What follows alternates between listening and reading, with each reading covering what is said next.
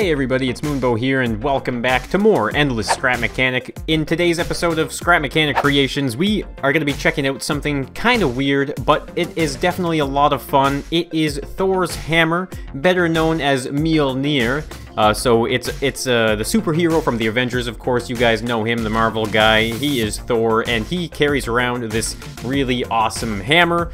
So we're going to be checking this out. I have a mock-up weird forest set up there, and it's an interesting build because this is like an earth-shattering hammer that you can smash the ground with, and it does some really cool things.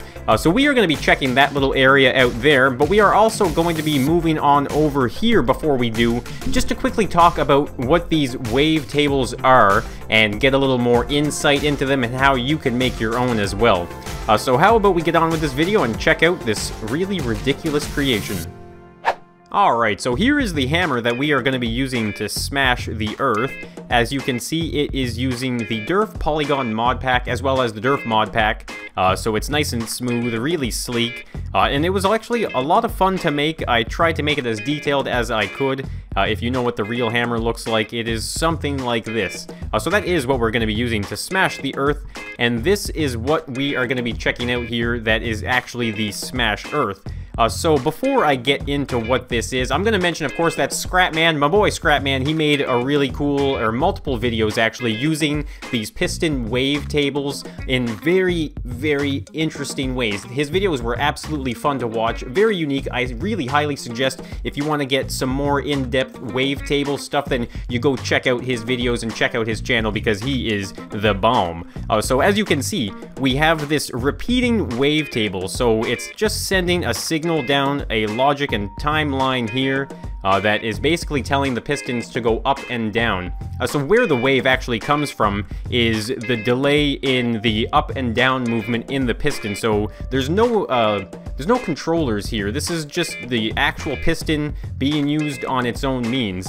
And it's all being actioned based off of logic. So in this case here, this is like essentially the pure form of the wave table. It's repeating itself, as you can see, and the signal comes back to the beginning and sends it back down the line again, and there's actually a little bit of a gap in between each one, and that's where you get the wave from. So we can actually just stop this right here. So as you can see, guys, there is literally just a simple piece of logic here. I'm not too sure what it's called, but it basically just sends the signal back to the switch here, telling it to start over again. So you can see once the timer fills up, it activates this logic block, which tells this one to turn off, which then repeats the signal over again. So we can just stop that wave table.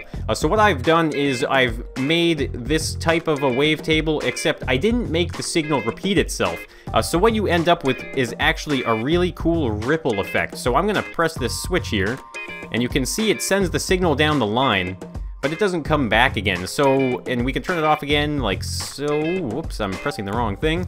As you can see, and once it turns off, it sends the signal back down again, and we can literally do that on our own. So if you wanted to, you could actually physically do the wave yourself in place of the logic, but I figured this would be the best thing to do for the hammer smashing because it's going to smash the ground, and it's going to send the signal out, and it's really cool. So you know what? Enough talking about these wave tables. They are certainly a lot of fun, and if you guys do have any more ideas on ways that I can use the wave table, then certainly let me know down in the comments. I'm always open to trying some new things. So we're going to move away from that, though, and we're going to go underneath the massive hammer. Look at the size of this thing. This is actually pretty big, and it was surprising how big it was, actually. So we're going to go through the woods here and make our way into the little Thor's hammer mock-up. So before we do start swinging this massive hammer, let's just kind of get a little idea of what this whole setup is. So this is the hammer. If we open up the connection tool, you can see here that there are some thrusters. So these thrusters are what is going to drive it over and into the ground. And the entire thing is mounted on some invisible blocks. So if you angle yourself just right, you actually have a really hard time seeing these invisible blocks, but they are there. And as you can see with the connection tool, there are bearings on either side, so it's really securely mounted. because sometimes things will disconnect themselves from a bearing and cause some major issues. So the whole thing is going to swing on that, and it's going to pivot right here into this open spot. Now, I was thinking of putting some type of piston piece stuff in here, but unfortunately, I didn't want the polygons to get stuck into the ground and then causing all sorts of major issues, because this thing is definitely not saved on the lift, because it got really laggy really fast. So if I bring up the connection tool, you can see we actually have 3 tables at the back. So there's one right here that extends out, and then there is another one here, and this is the 3rd one. And then, of course, we have one on this side here, and there is the 5th wave table on the left side of the hammer here.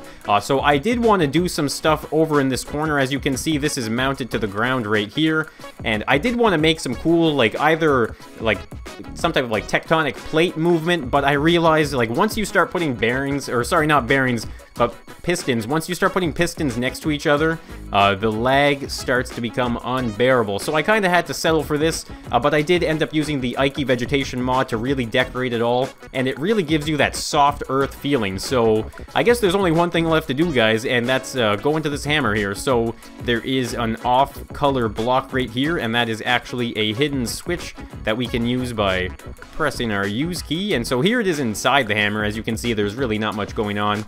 We do have our buttons up there that we use to activate the thrusters. So let's bring up the keys here. You can see the 3 key, that is actually just to use the door switch there remotely. And the 1 and 2 key are thrusters, so there's a lot of power behind these thrusters. So I guess let's just do this, guys. I'm gonna get rid of that, and we are gonna smash the earth with Thor's hammer. Let's do it! Boom! Oh, yeah. Now that is extremely satisfying to do. And it's kind of funny, once we pull the hammer away, it's going to reverse the whole thing, so it's almost like you're pulling the hammer out of the ground, and it's sending the ripple back out. So you can actually use the thrusters, though, to balance the hammer, like so. We can actually kind of swing it back and forth, and wind it up and smash it again. Oh, yeah, there we go. Look at that. So you can see that is the wave table in action, of course, guys. It's really neat. It's what we were checking out over there on the other side, of course. So the way it all activates is actually just by one single sensor. So all of these are connected to each other, and there's one single sensor underneath one of them that reads when the hammer comes down, and it sends the signal out to do the wave. So you can see, though, that the vegetation mod really adds to this whole effect. If we just let the hammer rest down again, if you take a closer look at where all those ripples are being sent out and how they're being sent out through the trees, I think that just makes it like a really magical experience here. So something that's kind of funny you can do actually is you can repeatedly smash the ground like this and send out constant ripples through the entire thing. Like you're sending out these massive shockwaves. And I mean, this creation is pointless, don't get me wrong, but it's just so much fun. I could kind of sit here for quite some time and just continuously smash this Mjolnir Thor's hammer into the ground. Another funny thing, actually, is if you barely touch the sensor, it sends out like these little mini ripples. So if we can quickly go in, see, there they are. You can see there's like these really quick ripples, almost like it can tell that you didn't hit the hammer as hard. So kind of accidental, but I thought it was really cool that it sends these massive ripples out. And I guess it really does give you a sense, actually, I'm going to reset this hammer. It gives you a really good sense of, like, the sheer size. Uh-oh, I think I just broke the game. Uh-oh, that's not good. I see the green. Can I get myself out of this? I may have just broken this world, and I want to put it up in the world download. Okay, hold on here, guys.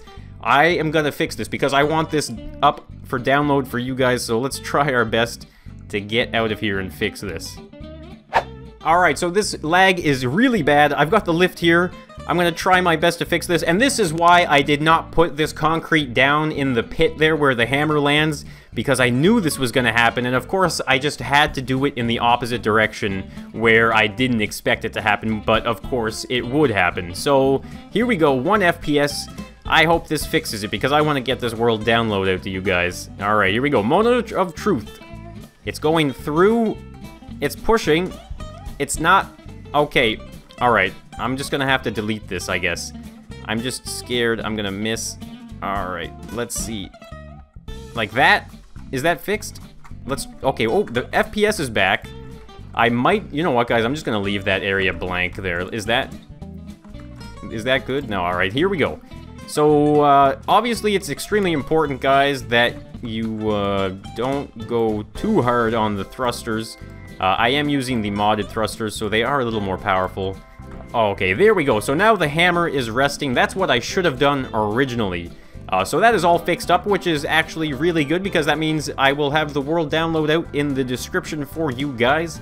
So I hope you guys have some fun with this rather interesting build. Of course, like I did mention, if you do want to give me some suggestions for more wavetable kind of stuff, then let me know down in the comments.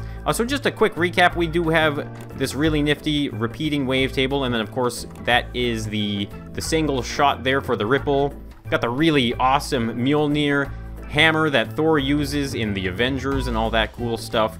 So, random build, I do know, but I think it was a lot of fun. So I hope you guys did enjoy this scrap mechanic creation. If you did, or if you enjoyed the video, then let me know by leaving a like or letting me know in the comments as well.